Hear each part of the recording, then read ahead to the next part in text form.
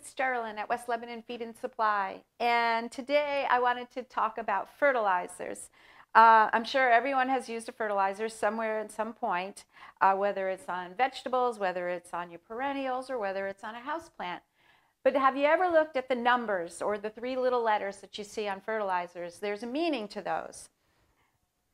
So you'll see there's always 1, 2, and 3, all in a line, right? So that first number, and sometimes you'll see the letter, stands for nitrogen, and there'll be an N. The second one is phosphorus, and then the third one is potassium. And you'll see the elemental symbol of potassium is K, so you'll see the K.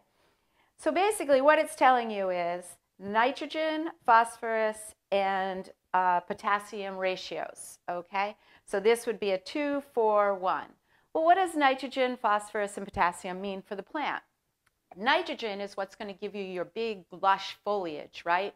So basically, if you're growing spinach, chard, lettuce, anything that you really want the greens to excel, you would use a higher nitrogen than say, right now, this one with the 2, 4, 1.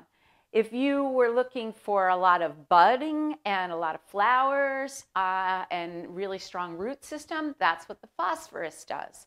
So if you're looking for tomatoes, peppers, anything that you want to bud, then you want to go with a higher phosphorus. Flowers, buds, right? So like with orchids, orchids really are all about the flower, right? So you want to go with a high phosphorus. So you'll see that this orchid food is actually 20-20-15. And then that brings us to the potassium. What does the potassium do? The potassium is just for your basic overall plant health. It's a strong root system. It also aids in holding, not just flowering, but holding those buds so that they'll set the fruit and the just overall general health of the plant. So sometimes you want to be more specific, right?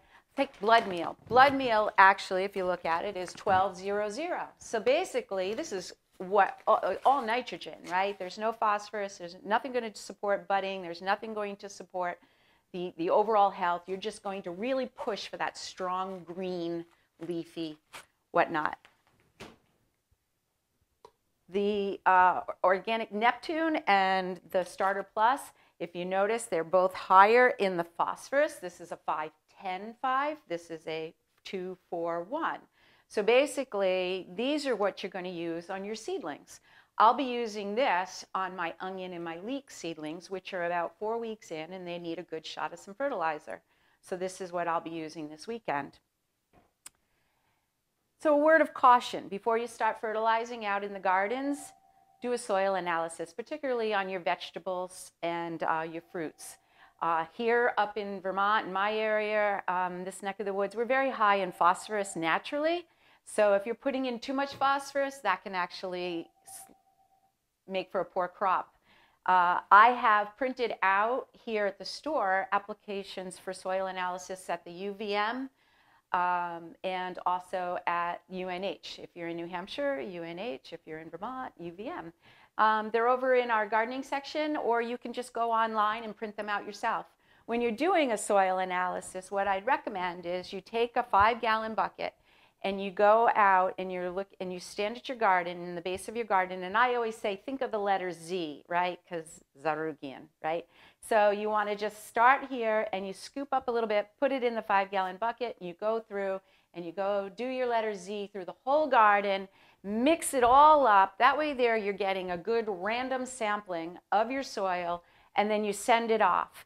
Now, they have, I've seen UNH, but I'm more familiar with UVM because I'm in Vermont.